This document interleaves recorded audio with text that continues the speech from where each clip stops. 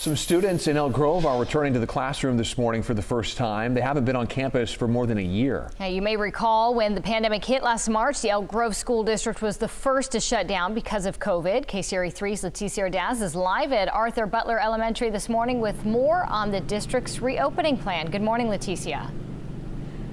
Good morning, Tony and Ty. What a heartwarming scene here at Butler Elementary School. We just saw some students running up with their backpacks, so excited they actually started doing the happy dance. They are here about 45 minutes early, obviously anxious for school to begin this morning. According to school officials, there are likely going to be a lot of tears of joy today. 8 year-round schools will welcome back TK through third grade students for the first time since the pandemic started. It won't be a full day. Students are supposed to arrive at 7:45 this morning, and we'll have a short day. Dismissal for the younger students will happen at 10 this morning, and grades 2nd through 3rd will go home at noon.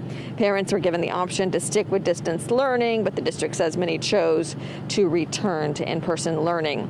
Superintendent Christopher Hoffman released this statement at KCRA 3. It reads, "The reopening of our schools will be an emotional day for all of us as we see the little feet and hear the sounds of our youngest learners returning to school. Our safety measures are in place with lots of reminders about masks, physical distancing, and hand hygiene." The superintendent says we are ready to go, and clearly some of the students that are arriving here today are also up bright and early, ready for their in-person school day. So these students here with the year-round are returning this week.